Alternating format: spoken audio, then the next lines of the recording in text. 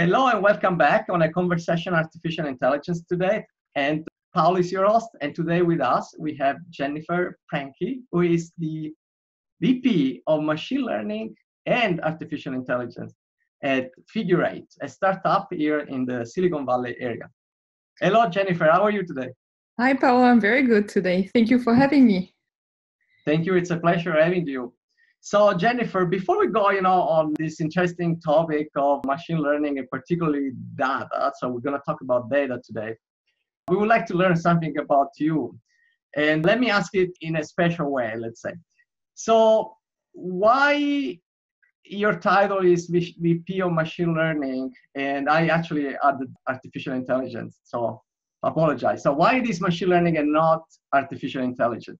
That's actually an interesting question. So I think, I think, the company has realized that artificial intelligence was a little bit of a buzzword. And so, eventually, at the end of the day, we spend a lot of time building machine learning models, even though the final application that we have in mind for these machine learning models is to empower AI companies to build whatever they're building. So yeah, I mean, it could eventually be both, but I think it's like from a marketing standpoint, it's more reasonable to consider that the problem is machine learning first before shooting for AI, general AI.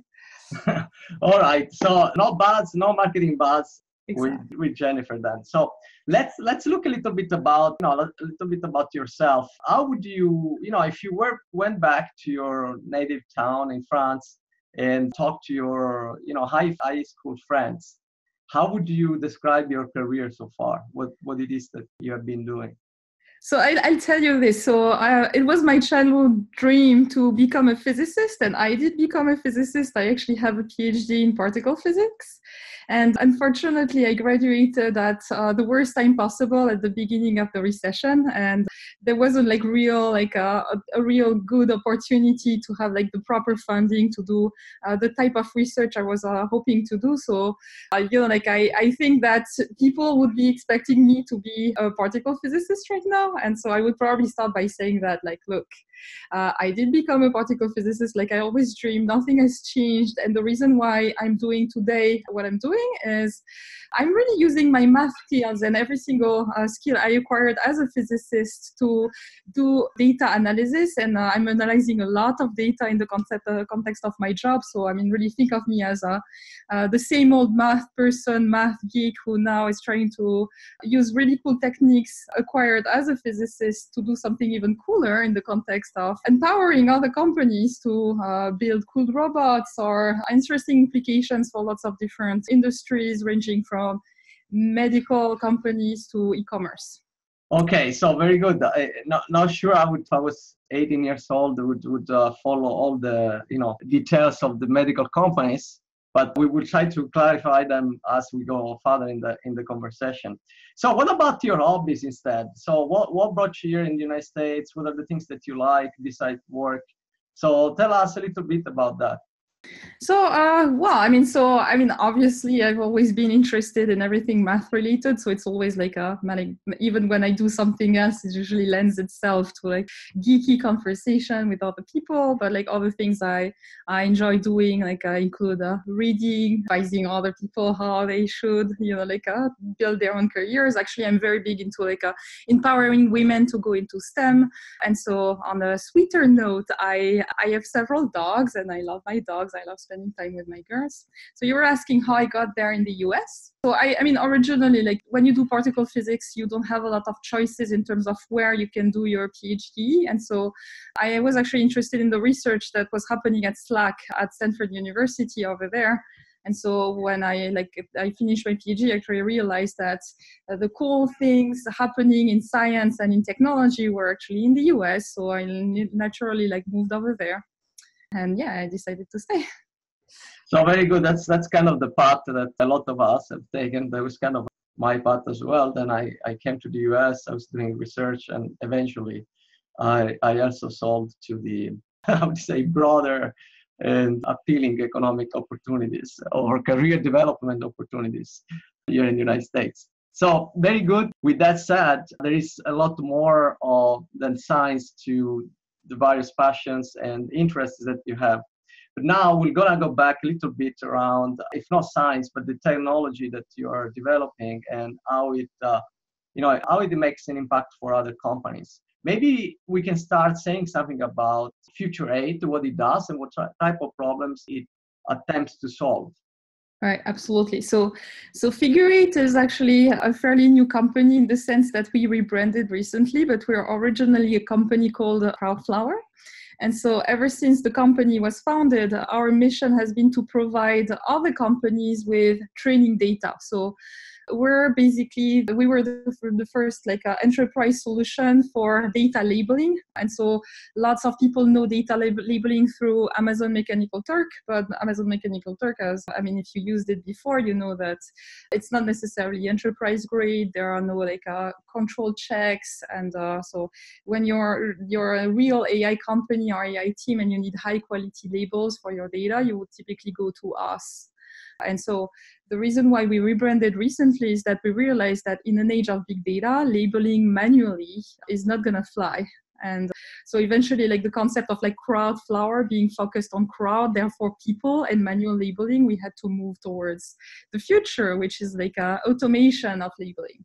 So before we go into that, as the audience, can be pretty wide, and there can certainly be data scientists that are totally familiar with the concept of data preparation, data labeling.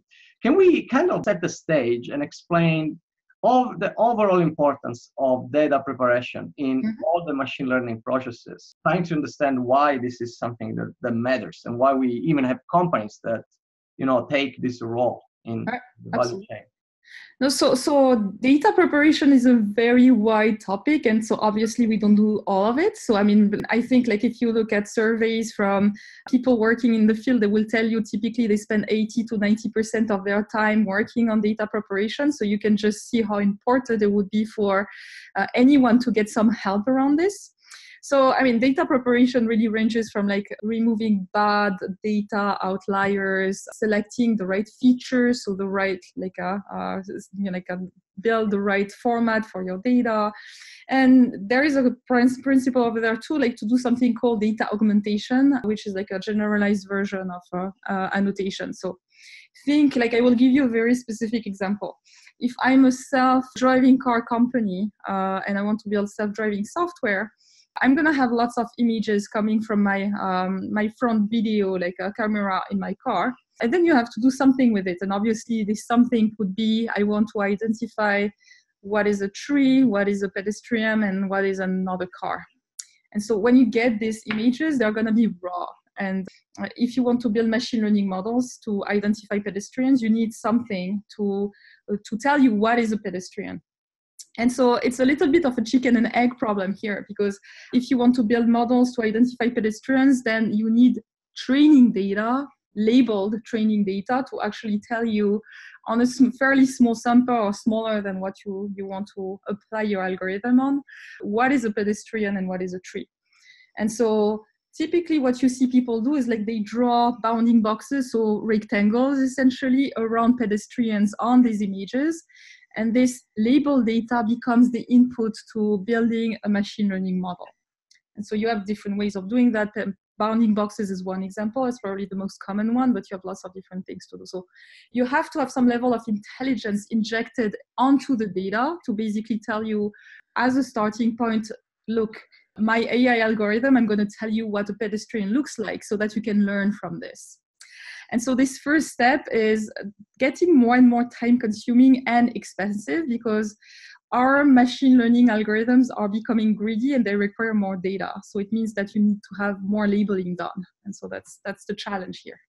So in terms of this type of challenge that various companies face, why do they prefer to outsource this service as opposed to trying to develop capabilities in-house? So maybe that is something that'd be interesting to figure out why. So that's actually I'm glad you're asking that question, because I think it's a nice sequel to like a more details around what we do here exactly. So yes, you do have companies trying to do that internally, but it's obviously something that's extremely time challenging, right? Like time consuming. So I'll go back to the origin of Crowdflower when Figure 8 was Crowdflower. Our founder Lucas actually like he was working for companies that needed this type of labels, and he realized that he was spending so much time doing labeling internally, and it does not really make sense to have your senior engineers, your senior data scientists, who are like pretty expensive workforce, do that part of the work. And so the concept of outsourcing is, number one, you can ask lots of different people to do this. So basically you want to have a wide range and wide network of people capable of drawing boxes on an image, and those don't need to have a PhD in science or in technology, right? And then there is also, for that reason, you can label things faster by outsourcing. You can also guarantee that you have a higher diversity, or guarantee that the results are going to be unbiased in some sense. And so that being said, I will say that on the other side of the spectrum, you have people that, even though it is expensive to label everything manually, the fact you're outsourcing this is also creating a problem that you are sharing your data with someone else that you don't know, right? And so that requires like some level of security as well. So to solve that problem, Figure 8 actually also offers on-prem solutions. So we can also like offer the software for labeling and empower our customers to do the work internally or using their own crowds, and still benefit from our software. So now let's go a little bit more into your data background, your data science background. So you mentioned that one of the reasons why people come to a service that is specialized in data labeling or some elements of the data preparations workflow is because of data diversity and removing bias from data. Tell us why this is important and how important it is in machine learning. Well, that's an entire topic in itself, right? I mean, so for me, like, that's one of my like favorite topics to talk about. But like, machine learning algorithms can be biased, but they will be biased if you give them biased data. And so people tend to forget that the biases don't necessarily come from the technology, from the algorithm. It comes from what you feed into this algorithm. And so I will almost say that machine learning inherits the biases generated by humans through the way we generate data. And so it can be either the way we collect data, or it can be the way we label data. So there are lots of examples that we have on our system of customers trying to label maybe like how dark is the skin of a specific person. And so if you're a Black person or a Caucasian person, you might have different views of how Black a person is. So, and it gets really sensitive, right? I mean, so the way we actually we can solve this problem is what is exactly the problem? So different people have a different perception of exactly, right? of the darkness of the skin. How does it manifest itself then practically? No, it's essentially like a lot of the tasks involved in labeling are subjective, right? I mean, another example would be like, do you think this tweet is offensive? And depending on your background, the way you were raised, you're going to have a different answer. So what you can do, and this is actually like part of the benefit of using a company like us, we don't ask just one person. We will ask a range of person. And as for like recently, we have developed solutions that make sure you get a range across specific features. So for example, if you know that for content moderation, it's important to have diversity in terms of gender, then we make sure that you get that diversity from the people that are going to label this. The other thing that's important to understand is you can ask several people to label the same image or the same tweet, and then you can aggregate that information so that you reduce the variance that can be caused by the fact that you have sole opinions from people, right? And so if that internally, it becomes challenging because you don't have that wide range of crowd to go through. So I'd love to ask you something a little bit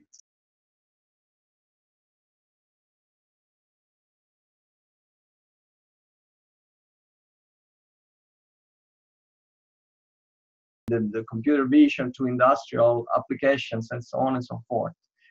How do you know what type of biases the data can be affected, and how do you know what type of countermeasures you have to take in each and every case? No, so I guess your main question here is how do you ensure you don't have biases? And that's probably the hardest question here, right? I mean, so it's extremely difficult to accurately measure biases or the absence of biases.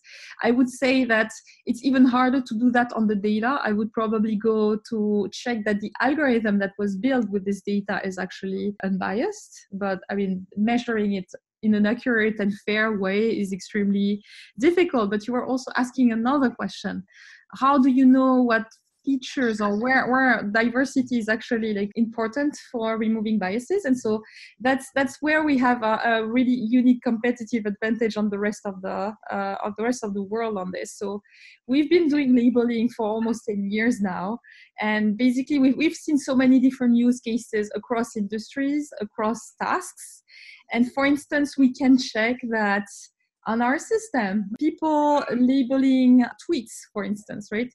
You can see that the distribution of the answers that we obtain from women and from men is actually very different. So it tells you that if you had more women, or like a majority of women or a majority of men, you would have something that would generate or potentially could generate a bias, right?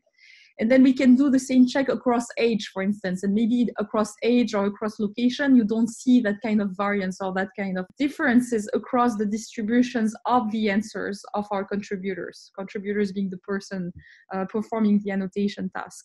And so given that knowledge, we know that given the task you're trying to go through today, does it matter that you get diversity for age, and does it matter that you get diversity in terms of gender or something else? So this is very interesting. So basically, the long experience has been accumulated, that some of the statistical analysis has been done on people tagging results has led to identify some patterns in some areas more than other ones. But now, nevertheless, that your company developed for 10 years this ability to prepare data for other companies. Now you've been hired and tasked with the goal of automating this data labeling and preparation thing. So in other words, reducing the dependence on finding the right talent and human beings. Why did this need emerge? What is the goal of this? It's reducing costs, or it's because it's difficult to find enough taggers? The volume of data is becoming too large. So that's the main question in all of this interview, I'm guessing. So, I mean, I usually tell this story, right? I mean, so the fact we have so much data available to us is very exciting for us data scientists, right? But I often feel like even when you talk to people who are specialized, have been in this industry for a long time, they don't necessarily realize that most of the data we have, we still need to label, because yes, we can do deep learning now, but mostly applications will involve the supervised learning, and supervised learning requires labeling in most cases. Sometimes your data comes naturally labeled, as it would be the case in e-commerce, oftentimes, because you can label interest as being this customer made the purchase or did not make the purchase, right? But in many other areas, it doesn't come naturally labeled, so it's important to label everything. So we are now in something I call the big data labeling crisis, right?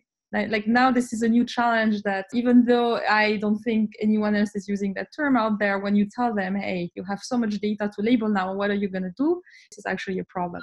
Why are all people in computer vision always defaulting back to ImageNet or another open source data set, right? Because labeling at that scale and high speed is difficult. So you'd rather use a data set that's already labeled. And that itself introduces a bias, isn't it? Yeah, exactly, right?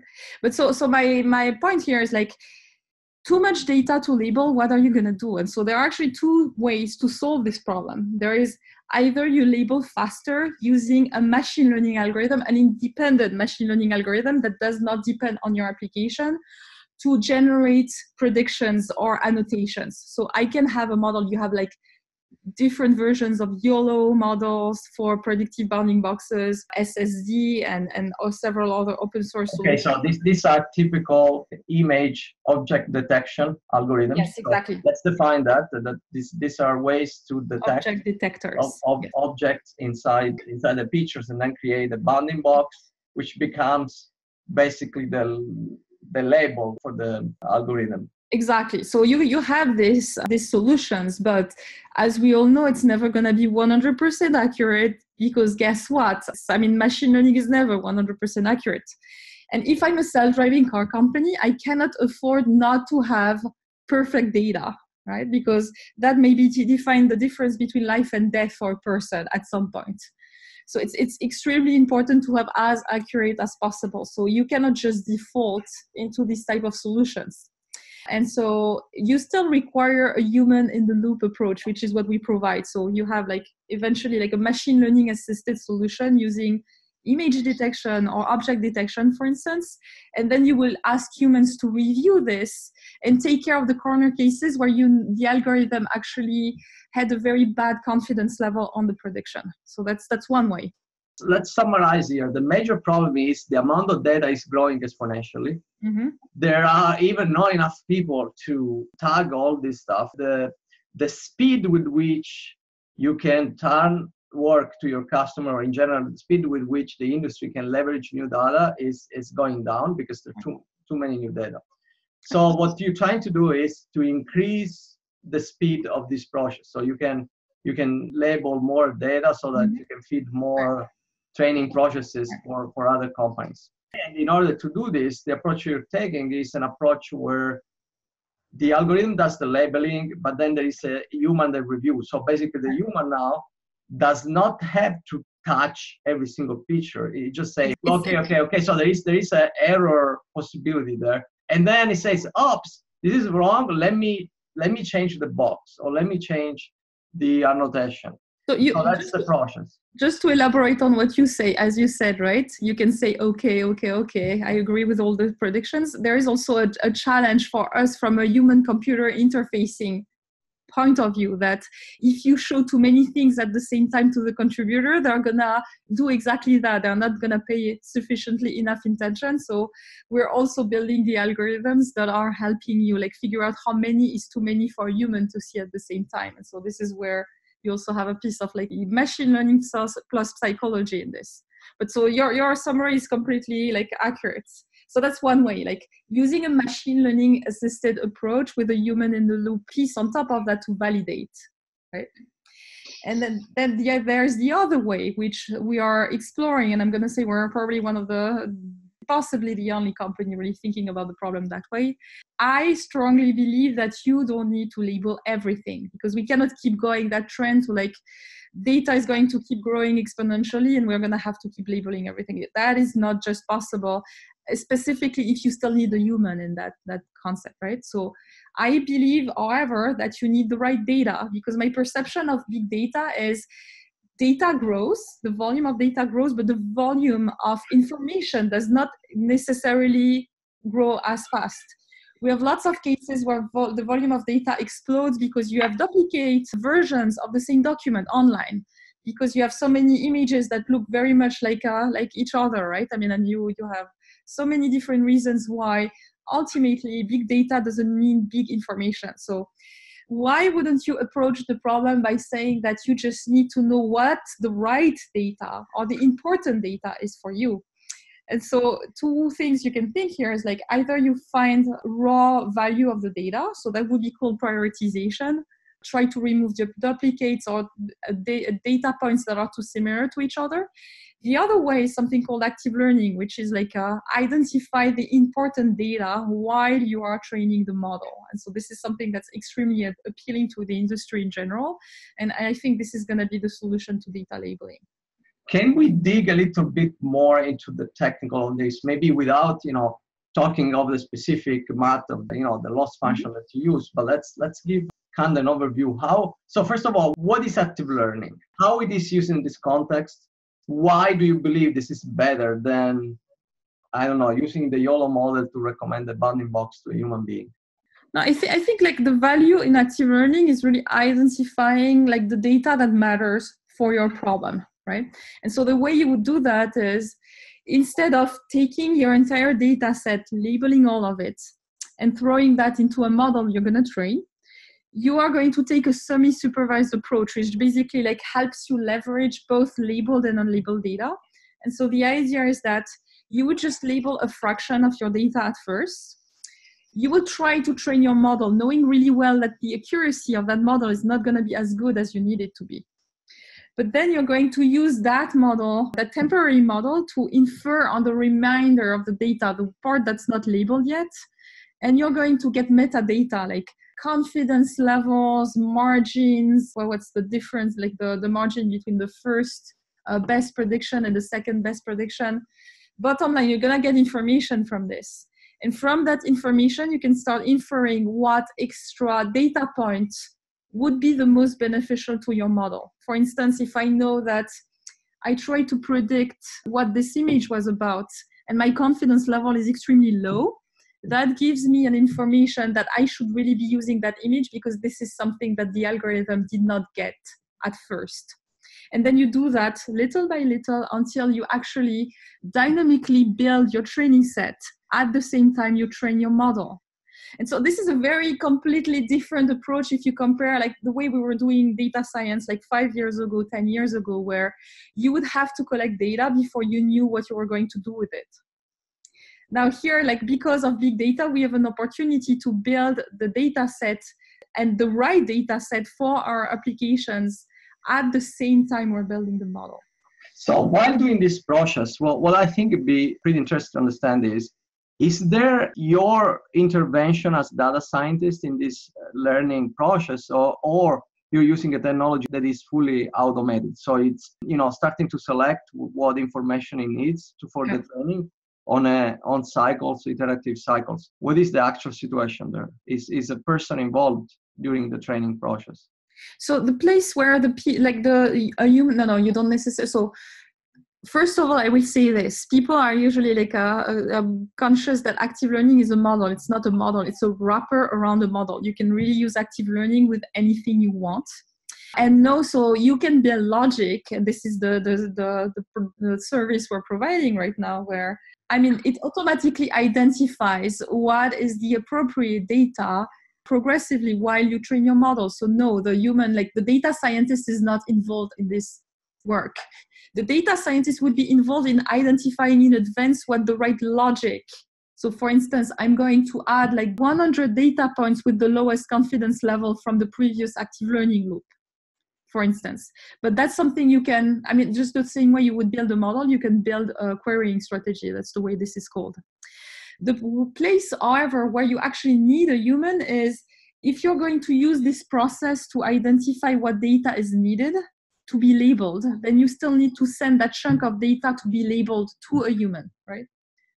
So this is where the human would actually be involved in the process. The rest of the process is done automatically. Like automatically, you would retrain the model, identify the new needed data points, and then you would identify these data points as the new data points that you need to get labeled for the next iteration. So when does a system like this will fail? So, and if it fails, can you predict that? Are there ways while the model is training that, will alert you and say this thing is not working? Yeah, absolutely. So it's a very interesting problem because this has been used in academia for a while. There is like substantial research on the topic, but there is virtually no one using it in the industry, with a caveat that people are starting to use it in large companies when they realize they cannot keep labeling everything. So there is a huge opportunity over there. Really, I think the companies are starting to realize they cannot keep track of all of their data. Yeah, and so I think it's going to be interesting where the industry is going in that sense. So basically summarizing, lots of the innovation where you're working on right now is bringing these active learning frameworks being developed in academia to a more practical application. Absolutely. I would say that because it's interesting as well that even if you read, you can read papers on the topic, and usually people try. a specific querying strategy. There is no framework to identify automatically, given your problem and your data, this is the best querying strategy, this is the best logic, this is the best approach, because you have different ways to think about active learning. And they just try and see if it works. And so I think, like, as per like the one of the recent surveys that was done on the topic, I think in 10% of the cases, it just fails. But it fails because, I mean, if you take the wrong querying strategy, I can easily see why it would fail, right? And so even in academia, no one has really developed a framework that helps you say, yes, it's going to work, and this is the best logic you should be using for your iterations. And so this is basically what we're developing at Figure 8. So that's very interesting. And if we look at, so you itself already, if you like, working to an innovative approach, at least compared to what is out there in the industry, not necessarily in the academia. Right. But right now, your focus is working on solving this problem that there's so many data out there that it's not feasible anymore to label them. So where do you think things are going? Do you think that in 3 years from now, this is the problem that you're still trying to solve? Do you think that the problem will be solved and you'll be working on something else? What's next, basically? No, so I would say, I mean, my personal belief is that the amount of storage is not growing enough to accommodate the growth of the data. And so, you know, like that was like my inkling for a while, but I think like there is more and more like and so I think eventually we're starting to see the end of big data. I mean, big data is like, it's interesting that we have so much data because there has to be something interesting in such a huge amount of data, but there is also like a dilution of the information in all the data we collect. And so you have like active learning is one way. I mean, even though we're really trying to productionalize this, I also see like more and more companies interested in few-shot learning, one-shot learning, right? I mean, and even though this is something that has been developed only for image classification or computer vision problem, I can see how this would take on other use cases as well. But I think the industry is geared towards like, how can you get the same accuracy for model, for predictions with a subset of the data only? And so active learning is one approach to this, but I don't think this is going to be the only thing. You think this is a problem that can be solved with the technology that we have at hand today, or you expect we will need some different approaches? So for example, in the field of machine learning, there is a conversation that is going on about artificial intelligence, strong artificial intelligence. Mm-hmm. And one of the limits of deep learning, one of various limits of deep learning today, is that it doesn't have reasoning ability, it doesn't have abstraction ability. So as soon as you change the context of what you're doing, these algorithms basically becomes not utilizable. So in that context, there is a limit, and people recognize that there is a limit, and the technology has. The same thing applies here in the data preparation, or we have enough of academic research to explore before we kind of saturate somewhere. I think so. I mean, there are several things like in what you're asking here, right? I mean, so yes, I absolutely believe that we don't have the technology yet for an AI to emulate like reasoning, for instance. But what I think like we might be close to getting to is that, like, look, my dream as a technologist would be we figure out a way to identify what is the 1% or even like a 1 in a million data point that actually matters for your model, for your problem. All these images, maybe you just need a couple of them to make sense of everything, right? And so if you were able to say like, this is the one image in all my data set I actually need to make sense of it, then it becomes easy to do online learning, right? I mean, because like now I need to reload, re-update my model dynamically. The reason why online learning is not used frequently in lots of industries is that... Can we define it? What is online learning actually? Online learning is like a model, like constantly learning, right? I mean, so readapting itself as you go. So for instance, for e-commerce, it would be something like as soon as you have a purchase, you throw that new data point of the purchase into your model in order to re-update your search relevance algorithm. And this is just not practical because if you have a purchase every second, you cannot retrain the entire model in 1 second because it's just too heavy, right? I mean, it would require like several hours to retrain the whole thing, if not several days. With an online learning approach, if you have like a light version where you only need 5 images to train your model somehow, right? Then you could maybe do that in a more sophisticated way, and you could have an artificial intelligence that can basically like learn on the spot from this new data. If you were able to say with a 100% certainty that this is the data point that's going to make the difference. So I think it opens like brand new possibilities, like active learning and like identifying value in the data set is like what is going to take us one step further in the race to artificial general intelligence. Do you think this will, like, there's going to be a sector where this will come first? So, for example, it's going to be more on the time series analysis, more on the image analysis, more on natural language processing. Which one do you think is more amenable to make more progress? I'm not gonna give you like details about the type of research we do, because that's like our secret sauce. But we have a general approach that works for everything. We're developing an approach that works for everything. Okay, so basically, I couldn't extort you all the information. Very good. So I tried. It was a nice try. You told me that. Okay, so if we look, we were talking about general artificial intelligence and so on. In the press, there's been a lot of noise because of the sentiments of Elon Musk or, Bill Gates and so on. So the Skynet coming, at least people, they love to think about Skynet. I like to think about the Star Wars robot. So that was pretty useful, the guy from Star Wars. So where are we at in the development of these technologies, and what we can think is going to happen in the next 5 years? Will we have something like Star Wars computer or something like Machina, the movie where she kills the guy and runs away and was the film? No, so I think we need like absolute measurement of the actual value of a specific data point in the context of a specific task. To me, like is something or one of the few like elements we need to get there. And I don't know for sure this is going to happen in the next 5 years. I would say like once we reach that, I would be fairly confident that it becomes easier to have self-learning robots. I would say like if your question is around like are we gonna be swamped with like robots like with bad intentions and stuff like in the next few years, I will almost say like this is the wrong question to ask, because like to me like as researchers, I think we're doing the right thing to try to move technology forward.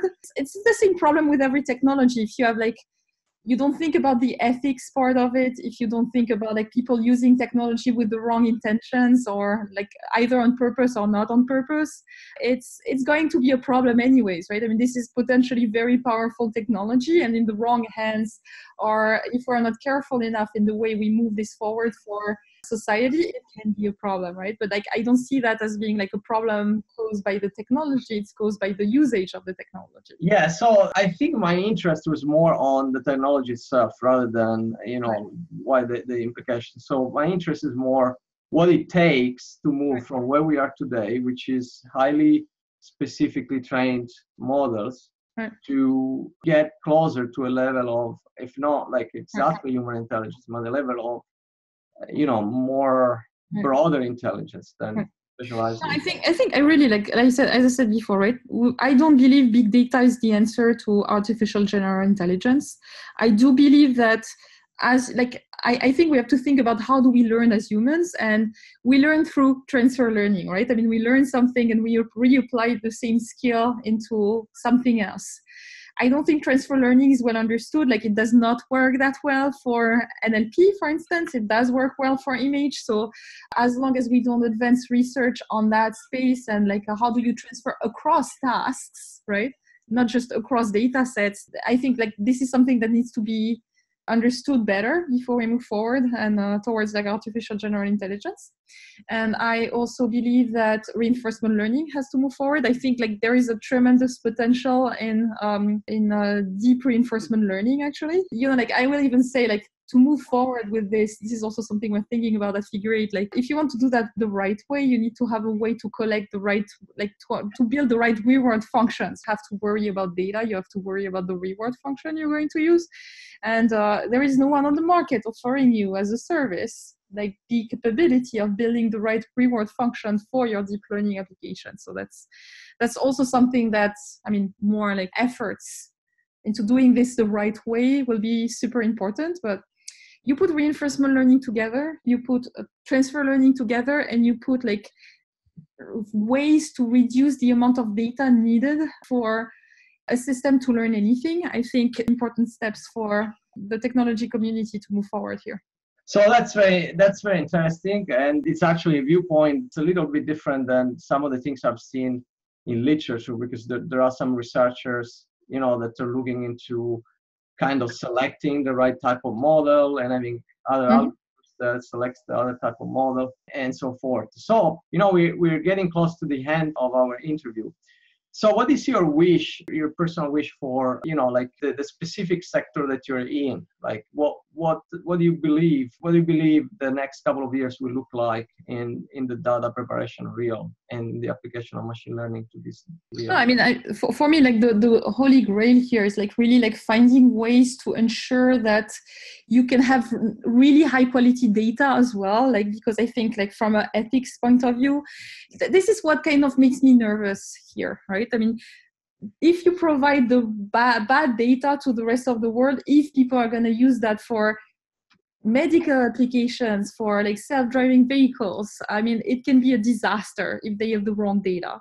And so for me, it's critical to find ways to provide like extremely highly accurate labels for whoever we're serving here.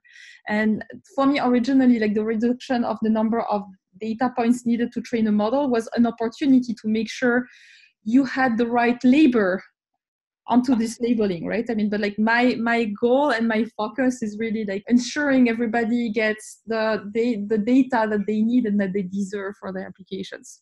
So that's very important, also very relevant. These aspects of machine learning and data science and artificial intelligence has to do with the data preparation is often not reported in the media that much, but it's actually crucial.